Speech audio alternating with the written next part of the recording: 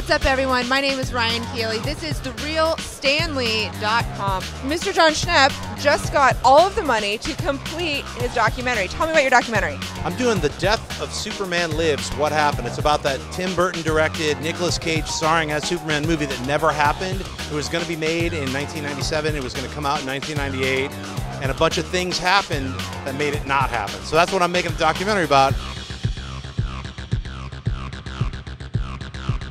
I wanted to talk about the Hulk, the character, turning 50. Turning 50, yeah. Oh my God, you're right, because when I started to read Hulk comic book, I was 11 years old. I'm 61 now. You do not look 61. Your fitness regimen is so crazy. What do you still do to keep fit? I'm still passionate about training. I train 5 to 6 days a week. I go now an hour, 15 minutes. I do cardio, weight training.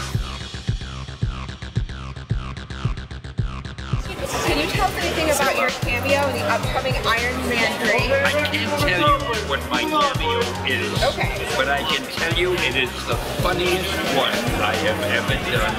You must not miss it. It'll give the world, and the world will be watching, of course, it'll give the world the opportunity to see that there's more to me than just a little silly cameo, but there is depth, and there is emotion, and there is histrionic ability, because I've really got to act in this one. This is Ryan Keely for therealstanley.com. And this is The Real Stan Lee having a hell of a good time.